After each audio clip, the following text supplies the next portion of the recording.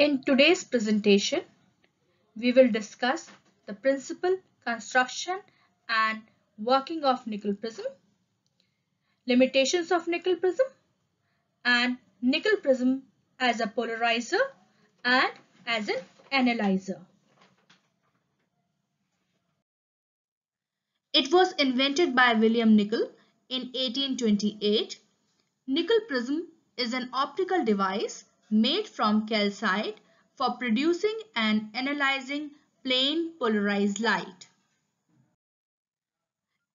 Principle of nickel prism. Nickel prism is based upon phenomena of double refraction. When light is passed through double refracting crystal like calcite, it is broken up into two refracted rays, O ray, that is ordinary ray, and E ray, that is extraordinary ray.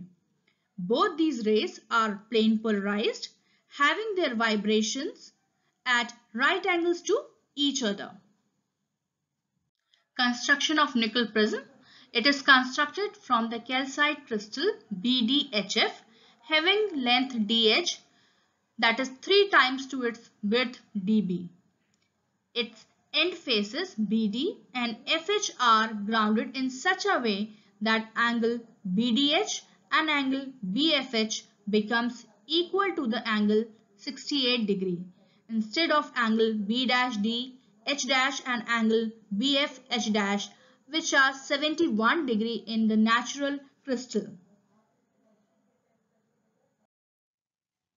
The crystal is then cut diagonally into two parts.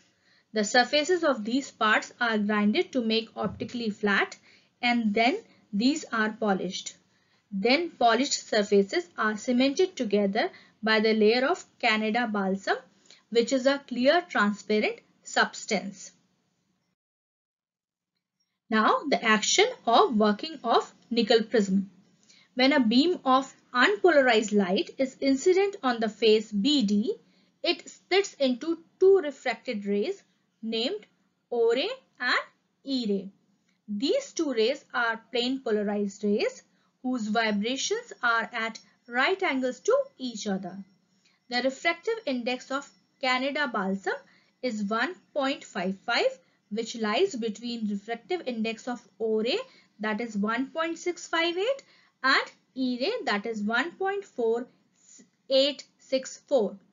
It is clear from the above discussion that Canada balsam layer acts as an optically rarer medium for the O ray and it acts as an optically denser medium for E ray. When O ray of light travels in the calcite crystal and enters the Canada balsam layer, it passes from denser to rarer medium. The angle of incidence is greater than the critical angle. The O ray is totally internally reflected from the crystal and only extraordinary ray is transmitted through the prism. Therefore, fully plane polarized wave is generated with the help of nickel prism, and this is very much clear from the figure. Nickel prism as a polarizer and as an analyzer. In order to produce and analyze the plane polarized light, we arrange two nickel prisms. When a beam of unpolarized light is incident on the nickel prism, emergent beam from the prism is obtained as plane polarized and which has vibrations parallel to the principal section. This prism is known as polarizer. If the polarized beam falls on another parallel nickel prism P2 whose principal section is parallel to that of P1, then the incident beam will behave as E ray inside the nickel prism P2 and gets completely transmitted through it. This way the intensity of the emergent light will be maximum. Now the nickel prism P2 is rotated about its axis. Then we note that the intensity of emerging light decreases and becomes 0 at 90-degree rotation of the second prism. In this position, the vibrations of E ray become perpendicular to the principal section of the analyzer. Hence, this ray behaves as O ray for the prism P2 and is totally internally reflected by Canada balsam layer. This tech can be used for detecting the plane polarized light, and the nickel prism P2 act as an analyzer.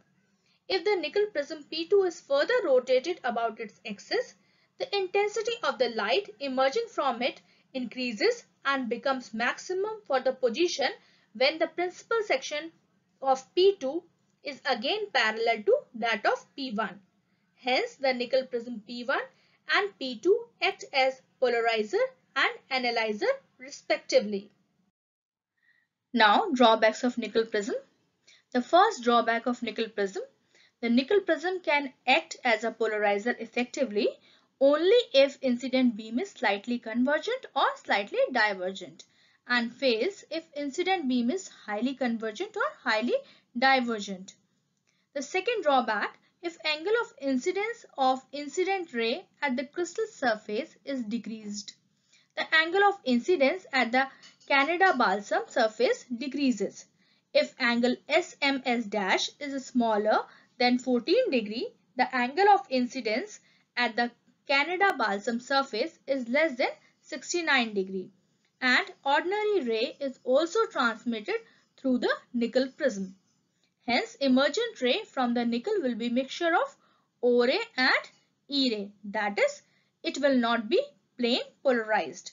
The third drawback: the refractive index of calcite crystal is different for different directions of E ray, being minimum when it is traveling at right angle to the optic axis and maximum when it is traveling along the optic axis, because along optic axis E ray and O ray travels with the same speed, and for intermediate angles they have different speeds.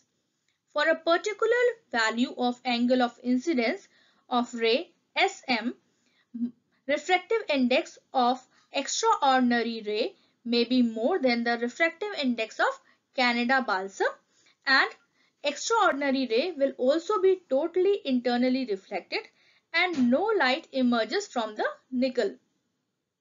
Thus, a nickel can polarize light if it is confined within an angle of 28 degree between the extreme rays of incoming beam.